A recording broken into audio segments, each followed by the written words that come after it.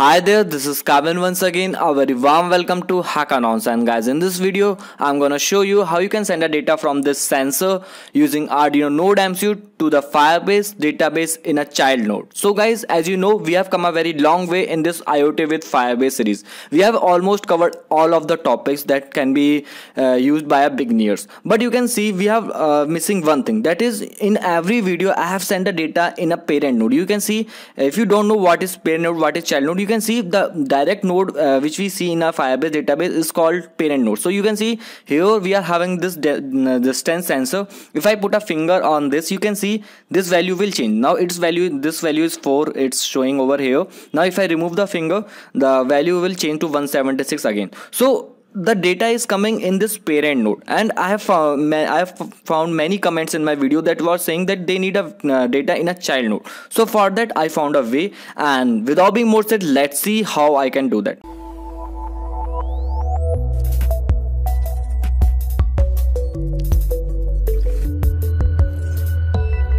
So guys, at the end of this video, you will be able to get this. You can see here we will be having a distance as a parent node and the sensor data as a child node. So here I just added a screenshot because I did it for practicing so that I can showcase you. So you can see here is my Firebase data. And let me directly go to the Arduino IDE where we are having the code for this sensor and Arduino Node MCU. So guys, if you know, we have covered many tutorials on this IoT with Firebase. We have covered everything, sending a data from sensor, adding a push notification, and different thing.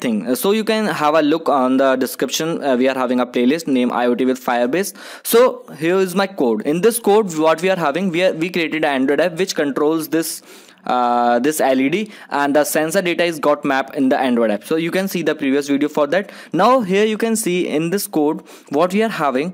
We directly go to this. So you can see here we are having firebase.set in distance. So this distance is the variable which is being set over here. So what we can do, if you want to make it as a child node, it is very simple. What you need to do, directly go over here, and this distance, suppose we are having a data of ultrasonic sensor. So I will type ultrasonic, it's ultrasonic underscore data. So, and here I will type sensor 1.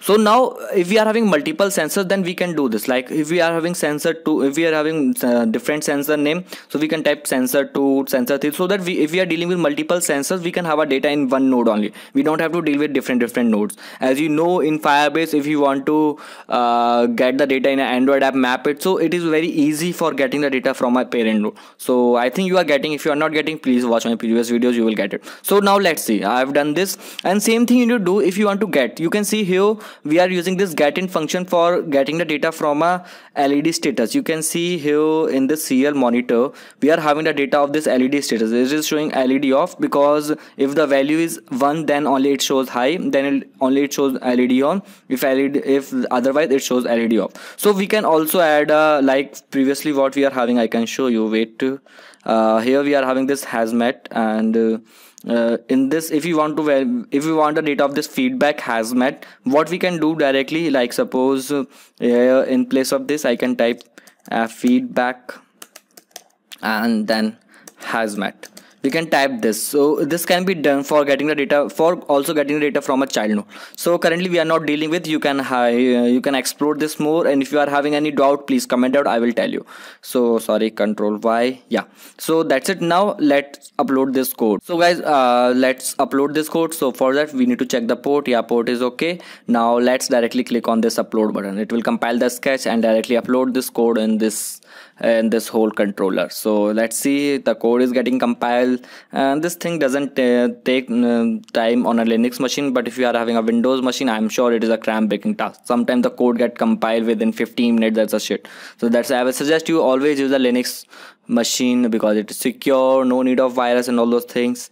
It doesn't mean that I'm promoting a Linux machine, but yeah, I like Linux. Currently I'm using a Kali Linux machine, so it is also getting compiled, and let's see.